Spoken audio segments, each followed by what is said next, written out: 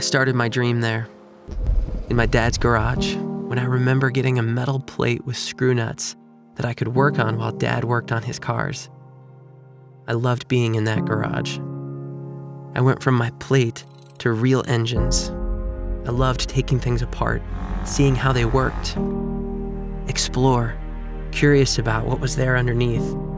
Find things I haven't seen before, haven't learned about yet. The whole time challenging myself to become even better. Went from working in a workshop to now working with my home as a base. This way suits me. You get to meet new people every day, never really knowing how your day will look, and still have your colleagues just a phone call away.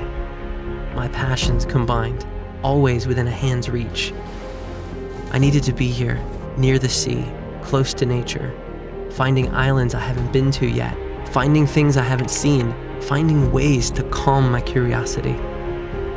And when I find something I love, I always want to be the best at it. Catch the biggest fish, make machines better, have the best customer contact, be the best man, and the best dad.